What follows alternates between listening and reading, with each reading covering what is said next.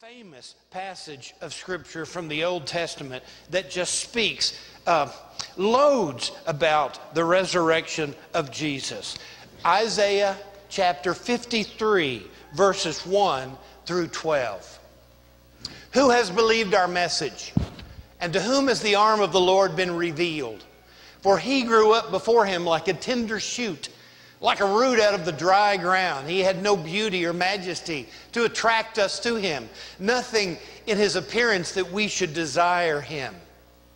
He was despised, rejected by men, a man of sorrows, familiar with suffering.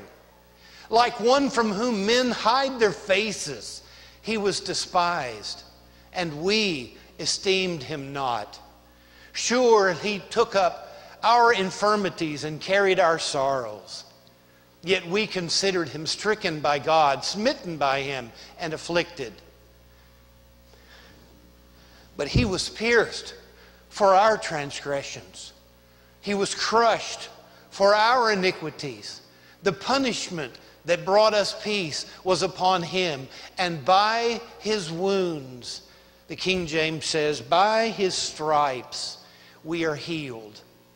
We all like sheep have gone astray. Each of us has turned to his own way, and the Lord has laid upon him the iniquity of us all. He was oppressed and afflicted, yet he did not open his mouth. He was led like a lamb to the slaughter. As a sheep before his shearers is silent, he did not open his mouth. By oppression and judgment he was taken away, and who can speak of his descendants? For he was cut off from the land of the living.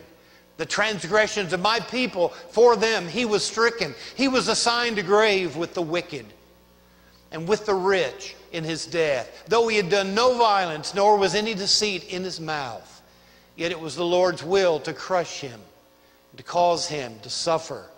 And though the Lord makes his life a guilt offering, he will see his offspring and prolong his days, and the will of the Lord will prosper in his hand. After the suffering of his soul, he will see the light of life and be satisfied by his knowledge. My righteous servant will justify many. He will bear their iniquities. Therefore, I will give him a portion among the great. He will divide the spoils with the strong, because he poured out his life unto death and was numbered with the transgressors. For he bore the sins of many and made intercession for the transgressors. The word of God for the people of God. Thanks be to God. Please be seated. What did you see in that passage? Anybody see Benjamin Franklin? Anybody see Harold Sloan in that? Anybody see anybody in particular in that passage of Scripture, written 700 plus years before Jesus, hint, hint, hint, was born? 700 years before. Jesus' great-great-great-great-grandfather hadn't been born yet when this Scripture was prophesied in Isaiah. 700 plus years before Christ. Do you see him in this passage? I left here on October the 8th, and I drove back on the 18th. That's one day to get up and one day to get back. And I thought that means you take 8 from 18, and I've got 10 days in New York. But actually I had 9 days in New York, and I'm not smart enough to know how I lost that day. But I was up there for 9 days, so I was up worshiping in New York with family, with Vivian's family and in her church. And she lives close to Suffern, New York.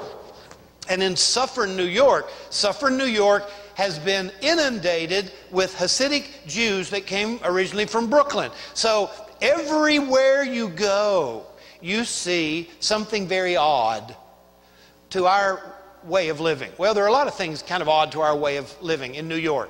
You see all kinds of people, and you hear all kinds of languages. And you see black people married to brown, and brown married to red, and you hear Spanish. And if I knew more about it, I would know that there's 5 or 6 different kinds of Spanish being spoken in the Costco. Costco is the rich man's Sam, all right? I had a card to Sam once. I've never had a card to Costco, but boy, you can sure buy a lot of underwear in a Costco. If you need one pair, you got to buy 4 dozen. And if you need toilet paper, well, you just better take a big car, because you go to Costco, you're going to get 100 rolls of toilet paper, 3 cents a piece, you know. You go into Costco and you find these people with the strangest cowboy hats. They're all black, but they don't turn up. They're kind of like Clint Eastwood's. They go straight out all the way around. But they have the strangest sideburns, because the men, not the women, the men have these strange sideburns because they've got these pigtails going down the side, and black cords hanging, and tassels on, and you think, well, that's just somebody's kind of dress, until you realize all the men have these tassels going down either side of their belts, going down to the side. And at the end of these black leather cords, there are these leather square boxes. And you have to ask somebody what that means. There are little pieces of scripture in that. That is a Hasidic Jew that patterns his life after life in Europe, and the Hasidic community, the Jewish community in the early 1800s, something like that. I spent 10 days in New York, living surrounded by people that are pious in their Hasidic lifestyle.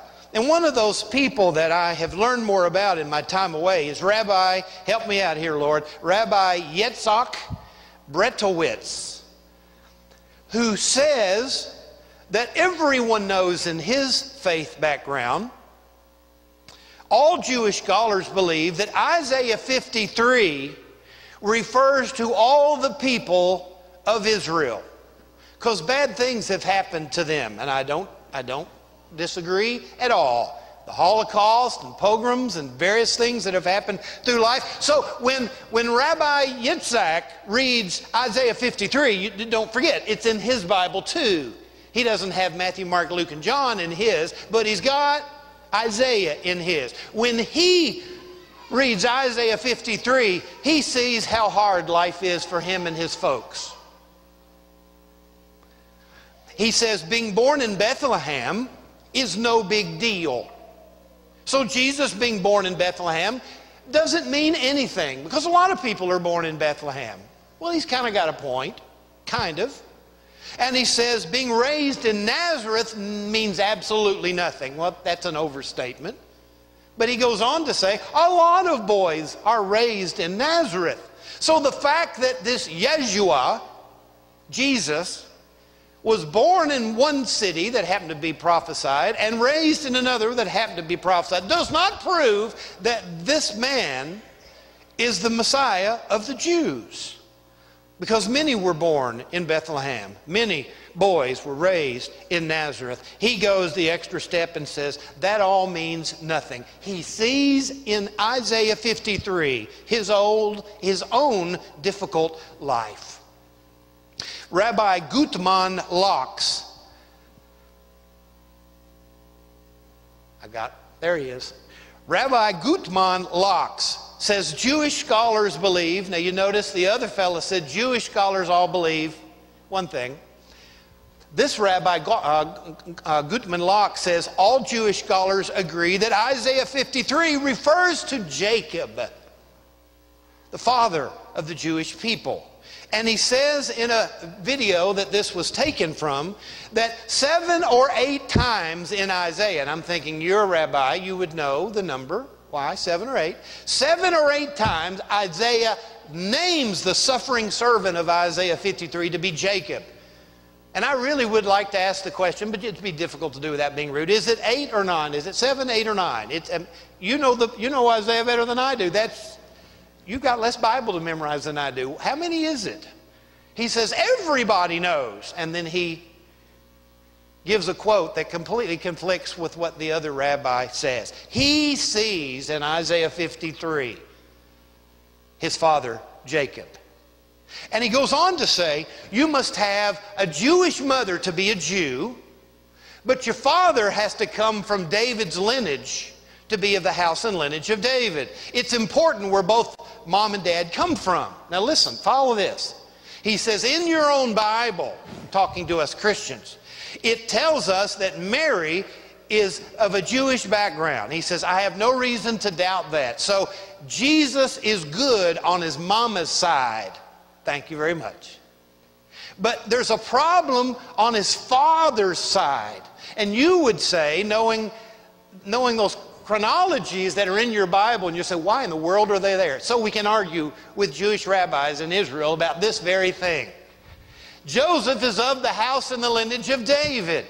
But the rabbis say, yes, but in your Bible it says that Joseph wasn't the father. In your Bible it says that the father of Jesus was some, what? Ghost? Some Holy Ghost? He says, there is no Holy Ghost in Isaiah.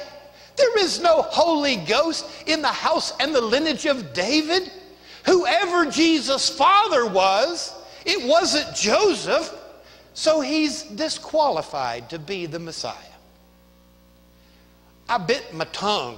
I just bit it, and then went to Costco and got 12 dozen Band-Aids. You know, when you hear something so far removed from what you've heard all your life, from what you see with your face, since Joseph was a stepfather and Jesus' father was a Holy Ghost, Jesus does not qualify to be the Savior of the world.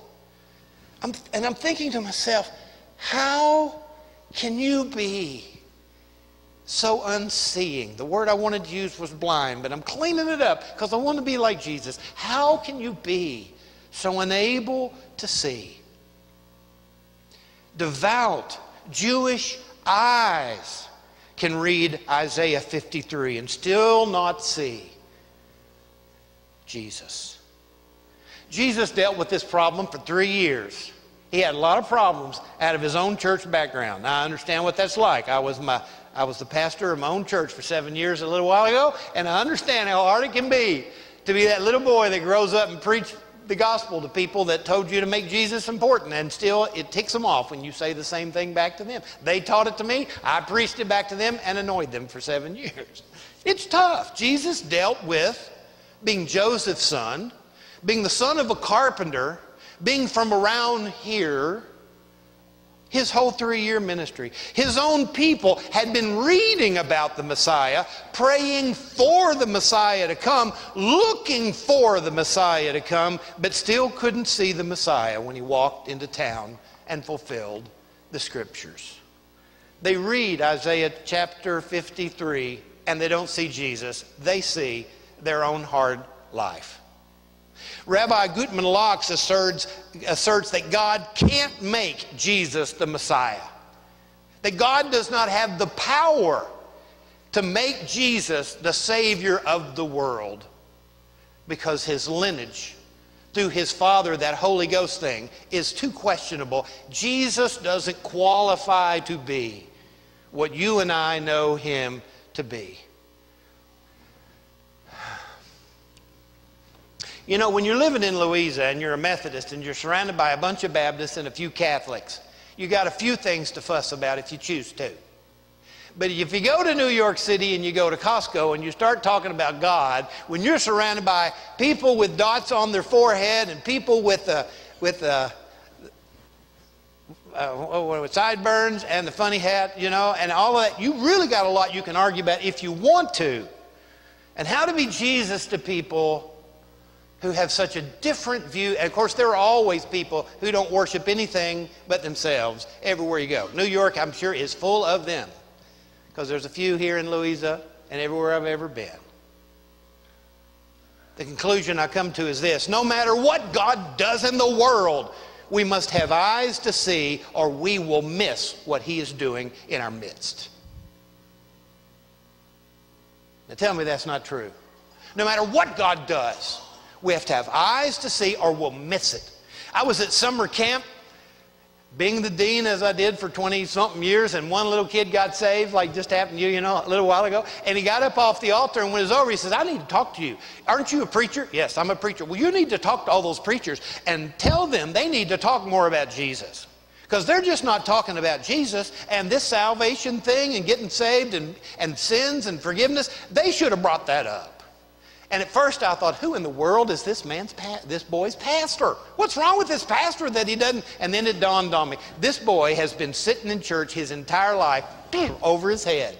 And he gets to a point where it's time, and the Holy Spirit comes in and he finally hears what I'm sure has been spoken about in Sunday school and Bible school and revivals and Sunday morning and Sunday night and Wednesday night, and we are just as guilty as that little boy. No matter what God does for us, we'll miss it if we don't open our eyes and look around. Now, you happen to know I like to be there when babies are born for a lot of reasons. But one of those reasons is selfish. I love to hold a newborn baby in my arms and just glory at how wonderful God's creation is. I've never held a baby in my arms whose nostrils went up instead of down. And sometimes I'll count the fingers and the toes and just laugh. You know how many there always are? 10 each. And every toe has a toenail, but they're so teeny tiny you wouldn't be able to put it in place if you had a magnifying glass. Perfect.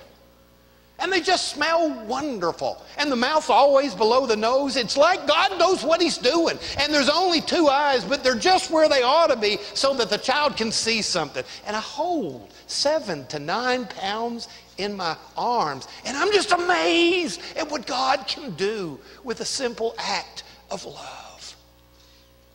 I held my own babies in my arms and I started crying because I knew where they came from. And I was amazed at how much God could do with a tender, loving act. And we weren't thinking about babies at the time. And we got this perfect thing. Beautiful little girl for our trouble. It's amazing. But you can miss what God is doing if you don't open your eyes and pay attention. So, I need to speed up here. What did God tell us in Isaiah 53? It tells us in verse 2, He grew up among us like a root of hope coming out of a dry, parched ground. If you've ever planted a garden and you've got a lot of deer around and it's a little drier than you thought it would be and you weren't able to water as much, you went off to New York on vacation and you're afraid your garden's not going to grow. When the first green thing kind of pops through the dirt, you just kind of celebrate. It's going to work. The garden's going to grow. For a while, I thought I was just scratching in the dirt. But okay, the corn's coming and the beans later and we're going to have squash and yada yada. The scriptures tell us Jesus grew up among us like a root of hope out of dry ground. In Jesus' day, that dry ground was occupied Israel by the heavy hand of Rome. A painful, dry, parched time when there was no hope, when they were being oppressed, when they were being stolen from by the tax collectors and the Romans, and the freedoms were going away. In that terrible soil, hope was born in a manger. He was not particularly handsome or charismatic. He didn't look like Joel Osteen. He didn't sing like you. I have no idea how Jesus sang, but I suspect he sang loud. But I wouldn't be too surprised if he didn't sing well, because Jesus wasn't the kind of guy who would show off. And he didn't want to make somebody else feel like they shouldn't sing because they needed to listen to Jesus. So I suspect if he had a beautiful voice, he held back a little bit so that you'd join in and show him how it's done. He wasn't all that handsome. He wasn't the guy you would hope would invite you to the Jerusalem prom. He was poor, and he wasn't much to look at, the scriptures tell us in verse number 2. He was despised, rejected by men. In verse 3, he was familiar with suffering. Are you familiar with hunger? Are you familiar with addiction? Are you familiar with pain? You know what that expression means. If you're familiar with loneliness. The suffering servant of Isaiah was familiar with our suffering. He would be despised, the second part of verse 3 says, and would not be esteemed, not put on a pedestal, not honored, not treated with dignity or respect. Verse 4 tells us he would take up our infirmities and carry our shoulders on his our sorrows on his own shoulders. Verse 5 says he would be pierced for our, am I at the right place? He would be pierced for our transgressions, crushed for our iniquities, and our punishment was laid upon him. I'm one behind. Pierced for our transgressions, crushed for our iniquities, and our punishment was laid squarely on him. Verse 6 says, all of us have gone astray. Now let's get honest. You don't have to enjoy it, but say amen. All of us have gone astray. All of us have sinned in our life. And if you think you don't, there's your sin right there, pride. You're not paying attention. Ask your spouse. They'll tell you. Nobody's perfect. All of us have gone astray, turning to our own way. Tell me it ain't so. And the Lord has laid upon him, not Jacob. The Lord hasn't laid your sin upon the people of Israel. The Lord has laid upon him the sin of us all. Going to verse number 7, he was oppressed and afflicted, yet he did not open his mouth. You know that part of the story. He goes before King Herod. He had the opportunity to plead his case. Before Pilate, he was quiet. Pilate kept saying, speak on your behalf. The charges were trumped up. Everybody knew the facts didn't add up. Defend yourself. Say something. The Gospels tell us Jesus just stood there quiet when everybody in the room knew these were lies, because there was a secret to him. He did not come to live. He came to die that you might live. His death was necessary. It was important. He couldn't rescue himself without punishing you. So he took the abuse. Oppressed and afflicted, he did not open his mouth. By oppression and judgment, he was taken away. For he was cut off from the land of the living. I'm glad I know what that means. That means he never married. He didn't have any sons. He didn't have anybody following after him. He died a single man with no children and no family. He was cut off from the land of the living. He has no heirs. That's what that means. That's how the Jews would understand it. So how can this be the Jews when there's all kinds of children in the Jews? Jacob had Jews. They still can't see Jesus in this. For he was stricken for the sins of others. The second part of verse 8.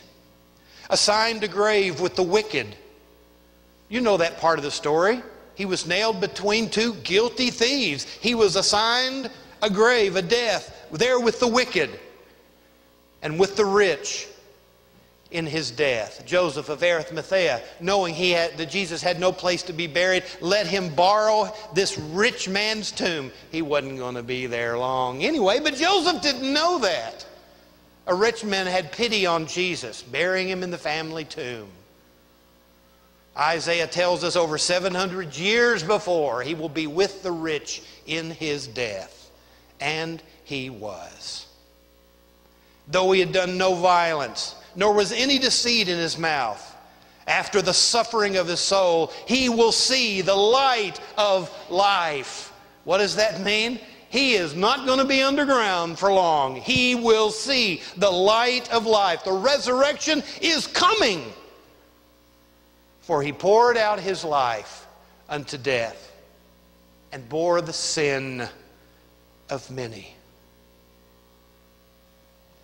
Many today, even in Louisa, even in southern New York, even in Pennsylvania and Maryland and West Virginia and wherever I managed to pass through, even in my hometown, even in my home church, many today are still blind to what God has done for us, though he has already told us the plan.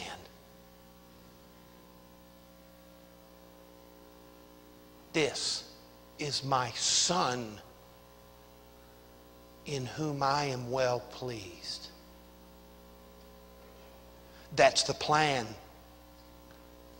There's a story that's told, it's fictional of course, that Jesus and the Lord are speaking before the terrible coming of Jesus and the life story and the death and the resurrection and the abuse and everything. And God says, son, the plan is this. You will go to earth. You will know what it's like to be cold and hot and hungry. I'm going to give you godly parents, but they don't have much to offer you. You're not going to be esteemed. And I'm giving you a tough job. And you're to preach the truth as you know it is to be preached. But they're not going to receive you. And there will be nails. And there'll be a whip. And there will be a tomb. Son, it's going to hurt.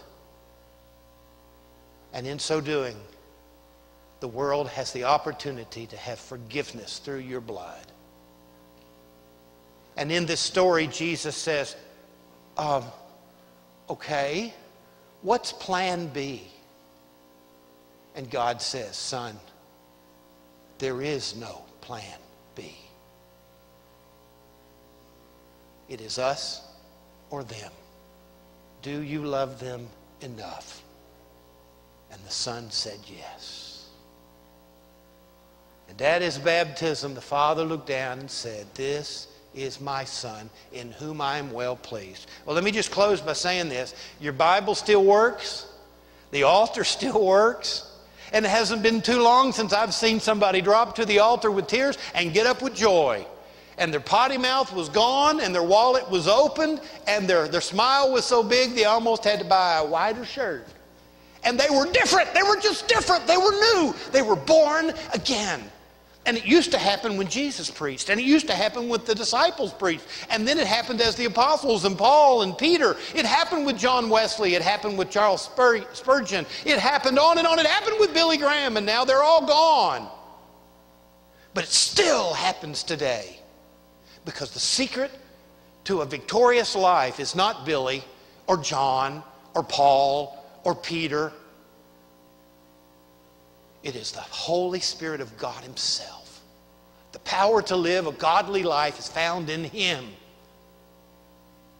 And he is here.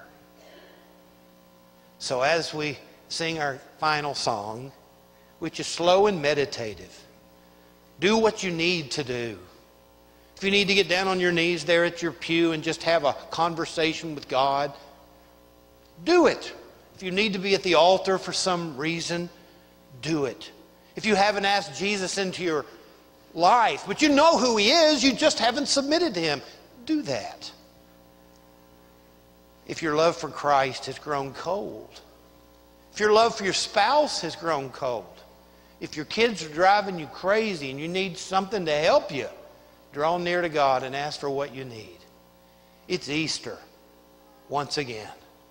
In the middle of October, and the creator of the universe loves you to pieces. Draw near as we sing our final hymn, which is